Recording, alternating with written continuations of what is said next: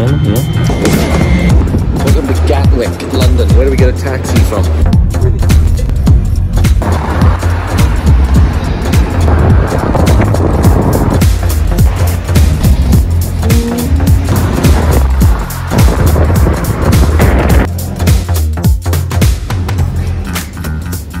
What's happening? We're in Gipsy Hill Brewery in South London. And basically what I'm doing today is we are shooting a couple of videos.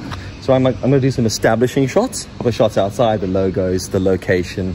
And then I'm gonna do a brewery tour with Johnny as we walk around and learn a bit about the brewery.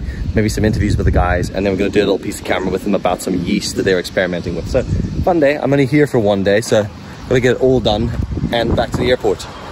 Never recce'd any of these locations, so whenever you pitch up to them, always take a little walk around, look at all the details that I want to capture, and then you've got to sort of piece it together pretty quickly. So for me, I'm looking at things like the street signs to sort of give you location, a wide shot of the area.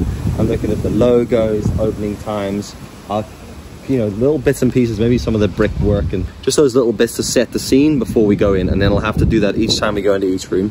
So it's kind of mad. Like Johnny will go around and learn a bit and work out what the brewery's about. We'll walk around, we'll get him talking all in one go. And then I'll do a loop background afterwards and do any pickup shots for like B-roll afterwards. I don't really want any of the bins in shot. So I'm gonna get in here and do the old, it's like a pan reveal. That'll allow me to show that like depth of what I'm trying to do here without showing the bins. You know what I mean? So like, come in behind the wall, you lock your focus there. I should probably have a hood over the screen, but I don't have it with me today. I am having to rely a lot on the histogram to get the light right. Shooting an S-Log 2, I'm shooting exposed like 2 stops to the right for this sort of stuff, using an ND filter as well. So there's a lot of histogram reading going on.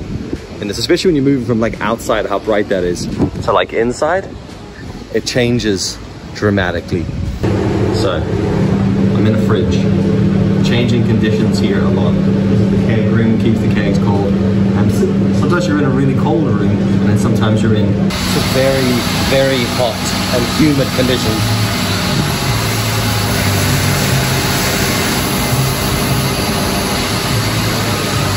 Sometimes you're doing something and the whole camera just completely steams up. Also part of what we do is Johnny writes a blog article of like the trips we do in some of the videos. So shooting this, I also want to take photographs. And the quickest way to take photos is just stick it on auto. I could set up a preset thing. I just stick it on auto because they're just photographs for a blog article as we go. Because I'm filming a scene, an area, or a piece of machinery, or whatever that is, I'll flick it to auto, stamp a few photographs as well, and back on to, because if you shoot in manual and you're on S-Log, don't listen to what people say, it does affect the photograph in the end, because you do get an S-Log photograph that you then have to deal with in post-production, which is bullshit. So that's what I do. Stick it on the auto. Second lap mic.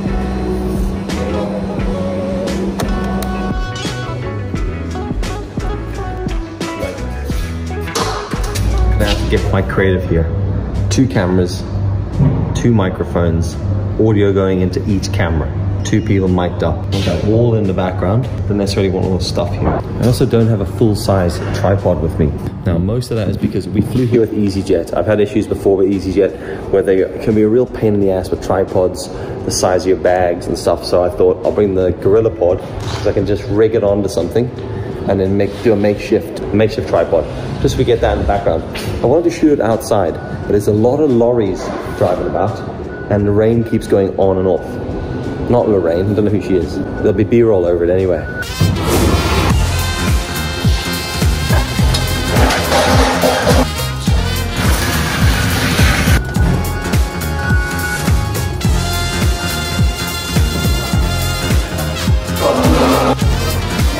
Dude, this is spaced out. Right, moved all this shit around. Look at that. See? A little effort goes a long way. So this will be the talking bit because it's nicely lit, a good backdrop. We got rid of all that shit. Move things out of shot, especially bins, because that's what it'll look like now. Hey guys, welcome back to the channel. Well, we're gonna talk about beer. Glasses. Someone once said to me, you can't polish a turd, but you can roll it in glitter. Glitter. Glitter. All right. Remember the double mic thing? Not happening. Another one of the challenges, guy Johnny, who I work for, like, give me a challenge. Like a minute before we go to shoot this, he's like, there's gonna be 3 of us. Want to get all 3 of us at the same time. I was like, I can't. I've only got 2 lav mics. When he prepped for 2, I haven't got an audio interface to run a 3rd microphone in, even if I did. So the solution is gonna be to put the Sennheiser MK into one of the transmitters and then get him to hold it. And then interview him like that. Hey guys, so tell me about this.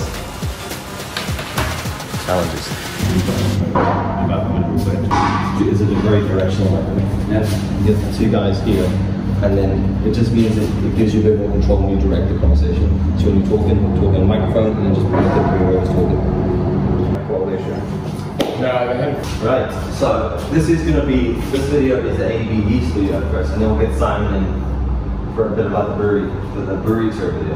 Hi everyone, welcome back to the Geterbrewed channel. So today I'm joined by Jim and Max. So Jim is head brewer here at Gipsy Hill, and all the staff here. Can you just explain to me very briefly before we go through some of the imagery up on screen that you've daily, and sometimes if it's roughly how much do you like this, we'll then collate those scores and pick out some of the highlights of what people have tasted. And sometimes if it's the first day of fermentation, we'll take another sample. Extra aroma coming through with the little fermentation that is happening.